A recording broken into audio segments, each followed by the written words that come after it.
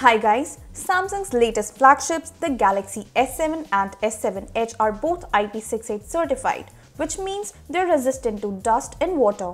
Obviously, this is a handy feature to have and ensures peace of mind in case you manage to expose your smartphone to liquids by getting stuck in a drizzle or spilling a glass of water over it. The proof of the pudding is in the eating, or so they say, so we decided to put this to the test. Here we have a Galaxy S7 Edge being sprayed by a steady stream of water. You can see the touchscreen going haywire from the water. That's normal though, and not a cause for concern.